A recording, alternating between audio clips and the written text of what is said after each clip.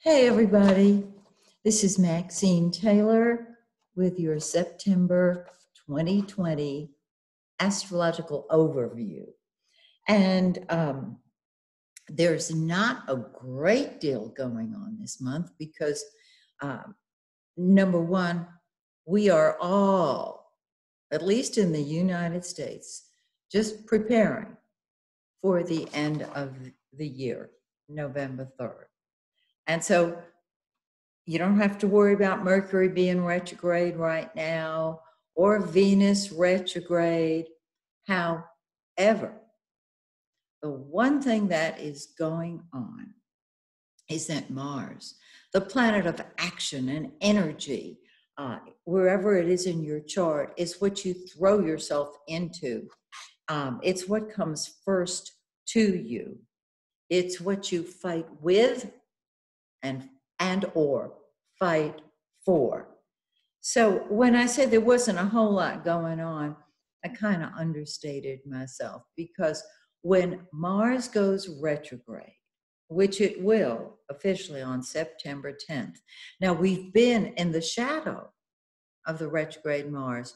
And let me tell you what happens when Mars goes retrograde so you can look and see what has been going on in your own life. Mars is the action that keeps the world moving forward. When it goes retrograde, it flatlines. Nothing happens. It's not like a Mercury retrograde where everything is confused. It just indicates nothing's happening. So, if you have noticed in your career, in your life, with your home, with your kids, that things just are, you're not making traction, you are probably feeling the shadow of the retrograde Mars. Now, officially, Mars is going to go retrograde on September 10th. And thing is, it's going to stay retrograde till November 14th. You will know, you will feel it. You will, those of you, I say you, those of you who are empathic, you're already feeling it.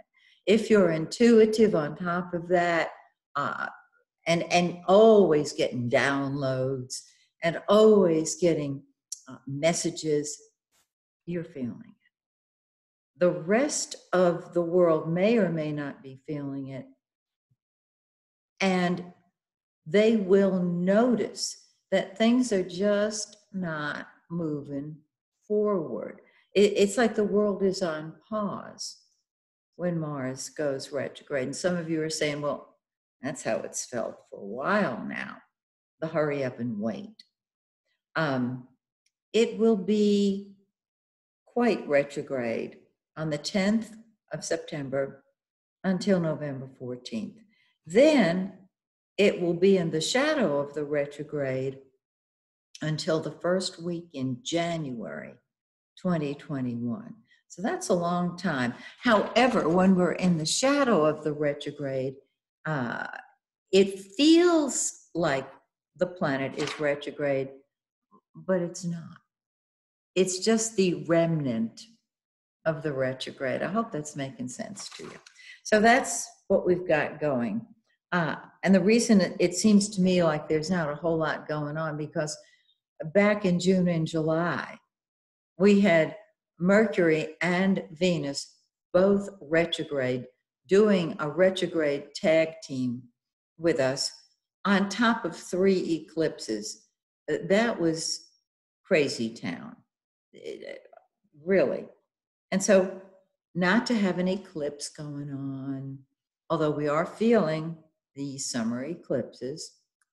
Remember, they're strongest 3 to 4 months after they occur.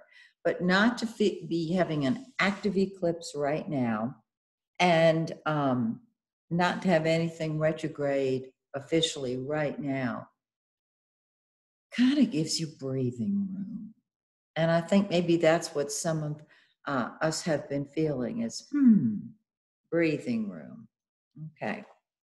Now, my virtual full moon ceremony, which of course is free of charge. The full moon is on September 2nd, depending on where you live. It's between the 1st and the 2nd. And it could be, if you're halfway around the world, between the 2nd and the 3rd. I haven't looked, but whenever anything is right around midnight or 1 o'clock in the morning, it gets a little weird. So the full moon is at 1:22 a.m. If you're Eastern Daylight Time. If you're Central, it's 12:22. Mountain, 11:22 the day before. See what I'm saying?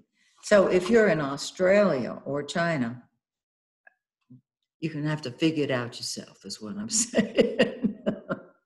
Oh, gosh. So we have the full moon, and I'm going to grab my glasses so I can get this accurate.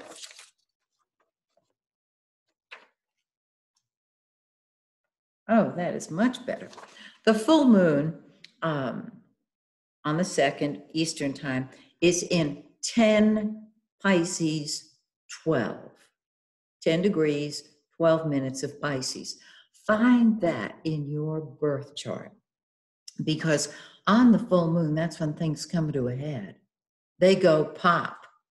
And whatever house that falls in, that is the area of life where things will come to a head. This can be a wonderful full moon for you.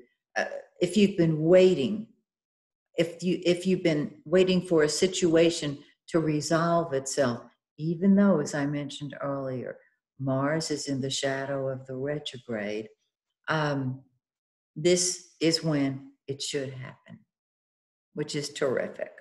I love full moons. Then the moon starts waning, and 2 weeks later, we have a new moon.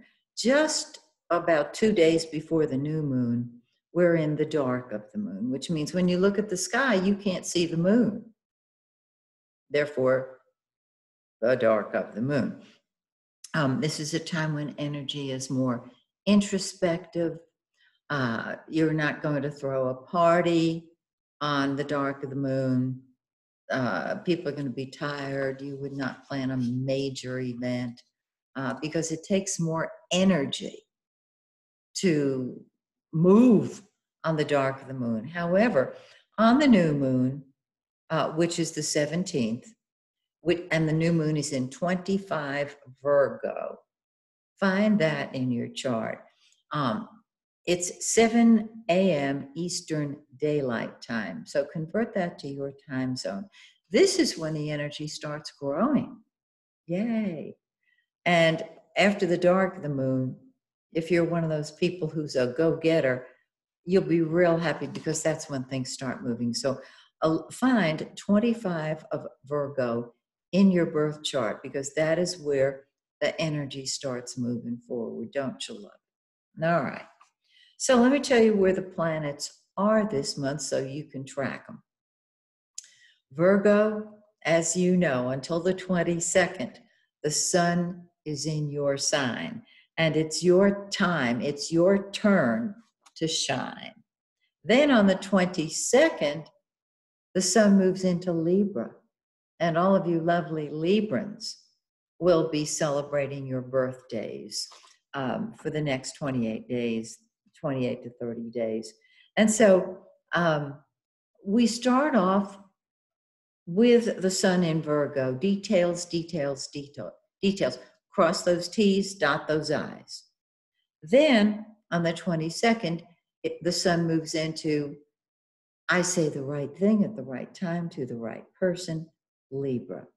Things are sweeter, more charming, more politically correct. There's some people I'm thinking of who I know are never politically correct, but Libra, you can be incredibly politically correct and very complimentary. And Libra's the sign of partnership. And Libra likes to make balance and harmony. It doesn't want to walk into balance and harmony. It wants to be the intermediary who creates, or that creates, balance and harmony. So that's the sun. Now, Venus, the planet of love and money, let's not forget that. Venus is the lesser benefic. It starts off in Cancer. And so this has been a time of loving your home, nurturing your family, being very sensitive to other people's feelings, because yours are so sensitive at that point. Whenever a planet is in Cancer, we tend to be a little more sensitive. And if you have Cancerian planets in your chart, you know what I mean, because at that point, you're even more sensitive. Well, on the 6th, Venus moves into great, grand, glorious Leo. And then Venus functions in a much more dramatic way. Leo likes fun. And so when Venus was in Cancer, we're talking home and family and emotional security. On the 6th, it's going to move into Leo, and you're going to say, hey, I'm ready to party. And some of you have already started. Well, you're going to keep on keeping on. I love that, because Venus is what you love. Now, Mercury, our conscious mind, what we think about and talk about. All right, it has been in Virgo, which it rules. Virgo is a very analytical sign. It's black or white with a Virgo. Virgo deals with details. And Virgo tries very hard to be perfect, which drives them crazy. Virgo, you drive yourself crazy if you're less than perfect. And so does your opposite sign, Pisces, because opposite signs are alike. So Mercury is in its own sign, Virgo, until the 5th. Then, like the sun, it leads the way into Libra. And we're talking about getting together. We're talking about partnership. We're seeing both sides of every picture. That can be confusing, but it's very pleasant. And finally, just in the last few days of the month, let me see if I have a date on that. Yes, on the 27th, Mercury moves into the psychic detective of the zodiac, Scorpio. Scorpio, the most powerful sign in the entire zodiac. It's all or nothing with Scorpio. And this is a time when secrets can surface all over the place. Remember, this affects everybody. This is the whole wide world. So this is a terrific time to become the psychic detective and look at what is really going on undercover. And then, of course, I mentioned Mars.